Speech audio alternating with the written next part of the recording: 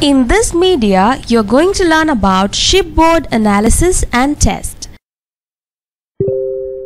A number of shipboard LO test facilities are available which will enable the on-board personnel to identify problems and take corrective action.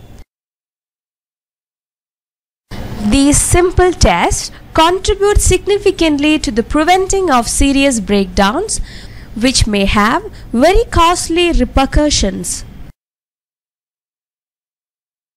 Flow stick for assessing viscosity.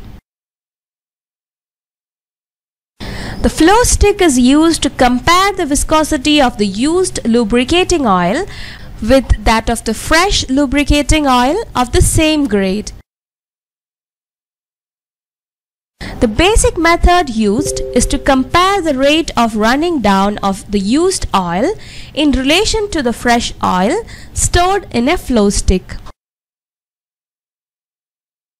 If the used oil does not run down to a specified mark, its viscosity is higher than acceptable, and this may be due to the presence of high insoluble content, products of oxidation, or ingress of fuel oil of higher viscosity.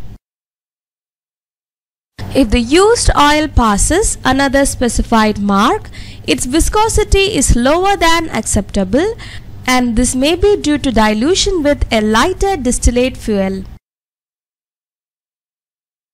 Water content test.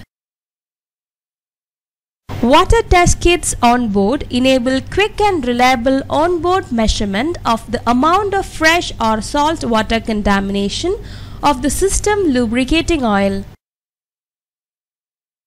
The principle of estimating the amount of water is based on measuring the volume of gas generated by the chemical reaction between calcium hydride and the water that may be present in the lubricating oil sample.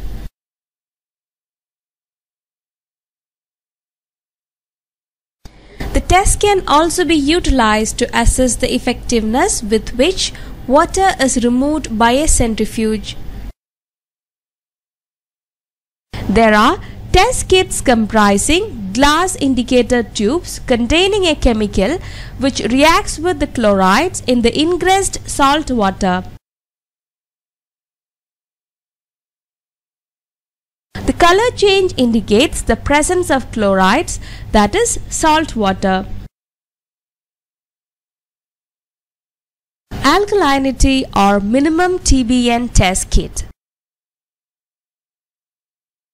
An alkalinity test kit is meant for easy determination of the extent of alkalinity, that is the minimum TBN, retained by the lubricating oil under tests.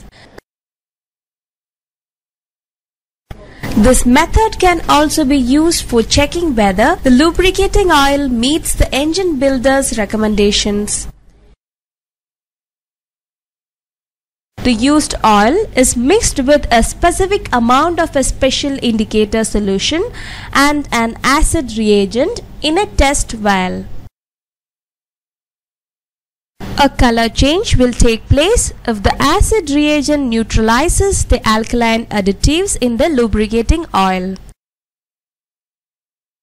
The achieved color is checked against a color comparator to assess if the TBN is above or below a certain level.